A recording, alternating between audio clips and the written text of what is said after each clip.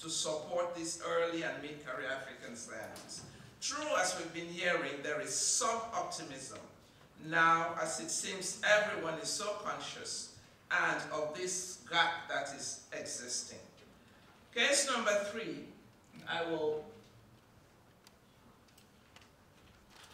the EDCTP program was launched in 2003. Many of you must know about this, with the overriding mission to build clinical research capacity in Africa.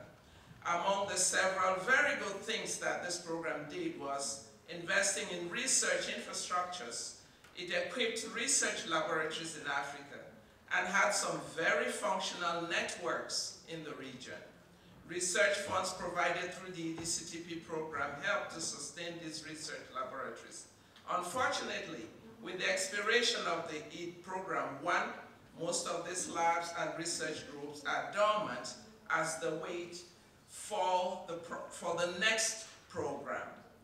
So the problem is that funding is sparse and far in between. There is no pipeline of funding to sustain research activities. How then can research groups or laboratories in Africa sustain their research activities when funding from a donor phases out? So these challenges raised really are not unique to these initiatives or programs, but they are highlighting some of the difficulties in strengthening health research capacity in Africa. All these programs had genuine and good intentions.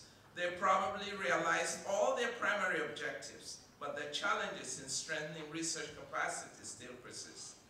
As we've gathered here to discuss on the transformation of Africa into a hub for research excellence, we need to think thoroughly on how we intend to go about this. Now, the challenges cited so far actually a snippet of the reality. Allow me then to extensively outline more challenges for the time that I have and how they're hindering research excellence in Africa. Some of these are interrelated. Addressing one or two might really help us, and many of them have been spoken about today, so I really don't mind going into much details about them. But the few that I have, number 1, there is little or no alignment between research strengthening efforts and national development agendas. Research is really not a priority in many African countries. Research budgets are in the lowest. There is this declaration about a 2% health budget for research. We heard about 1% this morning. Most health research strengthening efforts are funded by international organizations. These organizations have their own agenda and priorities. Often these priorities do not align with the research agenda of some of the countries. Capacity strengthening efforts, they need to consult with national governments so that research capacity development work can be harmonized with the development of broader national health research systems and innovation systems. Governments will be reticent, maybe, and difficult to dialogue with sometimes. But if we want these initiatives to have the greatest impact, we need to get national governments involved in this way. It will be much easier then for researchers to ask questions and design studies that resonate with national policy and developmental agendas. We heard a lot about Uganda. It might be the exception with South Africa, but Africa has 43 countries, 46 countries, and this applies to those ones. Number 2 here, there are very few research leaders and few or no solutions to local health problems. Now, we heard a lot about the Ebola crisis, and besides the numerous things that have been revealed, I think 2 things really stand out for me: the absence of adequate scientific solutions to deal with local health issues, and the absence of leadership, including then research leadership. The crisis we've heard about uncovered the frailties of research capacity building efforts. There are still no solutions to many of our local health problems, and even when these solutions exist, access is difficult, implementation is difficult. Most often, research capacity efforts focus on the big 3 health issues. We've heard HIV, malaria, and tuberculosis, leaving other disease burdens such as neglected diseases and non-communicable diseases unattended. Just recently, we know about what happened in Niger with the meningococcal disease occurring in Niger with about 8,500 suspected cases and so many deaths. Research strengthening efforts therefore need to encompass all these health burdens and be suited to respond to health issues. Number three, there is the extremely slow uptake of research results or findings into policy and practice. Most often, research findings or solutions that can have immediate impact on patients' health do not easily get into practice. We generally rely on disseminating the findings in peer-reviewed publications, hoping they will be picked up by policymakers and then be put into practice. We heard this morning the minister talked about chloroquine resistance. We know there were ACTs. How long did it take for us to get to that?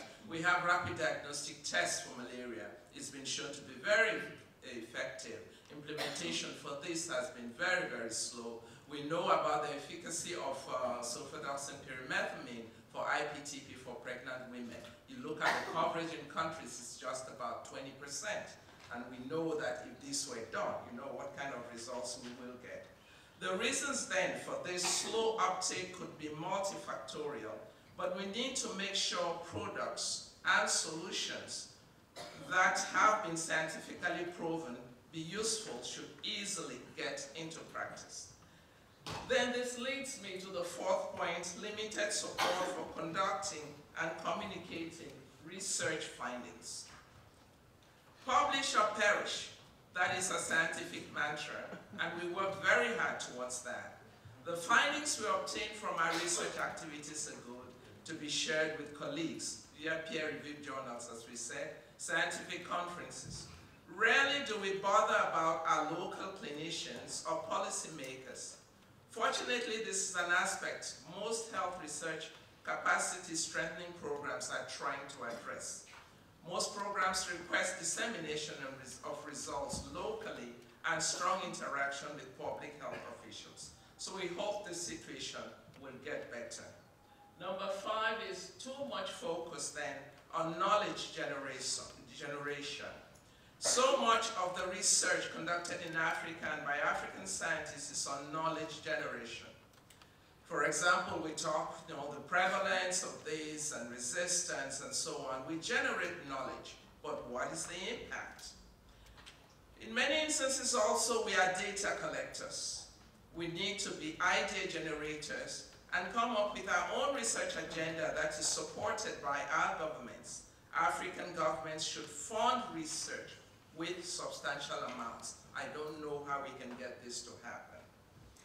We need to go beyond this culture of knowledge generation and cultivate a culture of innovation. Innovation not only in the development of drugs or vaccines, but also in designing strategies to finance, to engage, and to deliver health interventions to communities. Innovation is not just about new, but also in doing things differently in a more sustainable and effective manner. And the next, I'm sorry, I'm not going with my slides. On completing this lack of research career opportunities.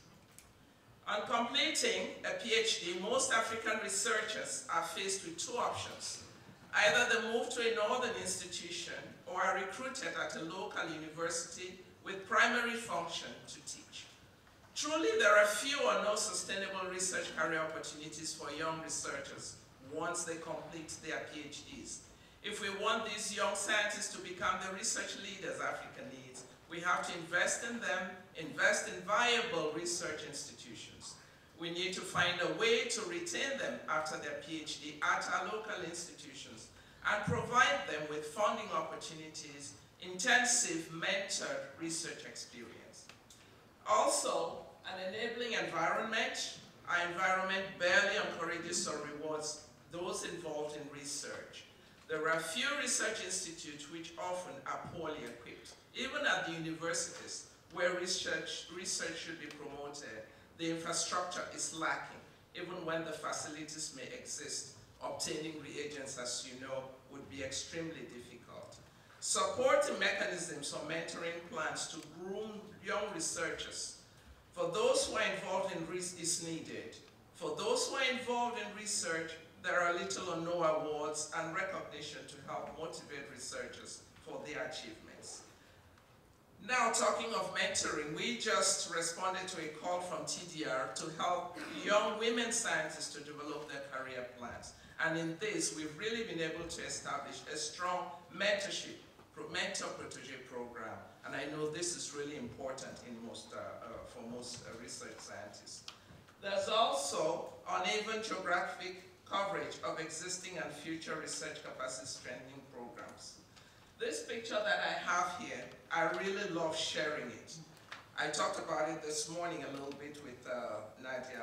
At present, geographic coverage of research capacity building activities is very uneven, as you can see there. This is just for HIV/AIDS, but it's not very different with others. I wrote about this paper in the Lancet on this. There is so much focus on Western, Eastern, and Southern Africa, and practically little or nothing outside Anglophone Africa and Central Africa. Please allow me to I will conclude by praising the efforts of two new initiatives that have been launched. Though it may be quite early to uphold these initiatives in such high esteem, I do firmly believe that these initiatives are coming out to address some of these challenges and in transforming Africa into a hub of research excellence and innovation. I will be especially glad if support can be mobilized to help these initiatives. The first one here is the RF. This program is meant to support early career African researchers. What I really like about it is the mentoring and nurturing experience that these early career scientists will benefit from. I hope our young scientists apply to this program. Obviously, they would be retained for the program if funding is available to support. Without any conflict of interest, please support this program in whatever way you can. The second initiative is the Alliance for Accelerating Excellence in Science in Africa, ISA. And I know that Kevin Mash will be here to talk about this, which has, NEPAD, it has the Deltas program, the Grand Challenges for Africa, and engages innovations in Africa to solve the most pressing challenges in global health and development. This is Kevin's talk, and he will be here to tell you about it. Well, now, for the traditional funders, may I truly say you are doing a great job helping us in Africa to strengthen capacity. And I'm very happy here to see that UNESCO and Merck are coming together to further this so we can have more research with institutions, more scientists, and have more networking and people coming together to solve all the problems that we have in health. Research can do a lot in this, and we're counting on you all, the funders. So you're doing a great job, those that are there, and for those that are coming in, we welcome you. Thank you very much.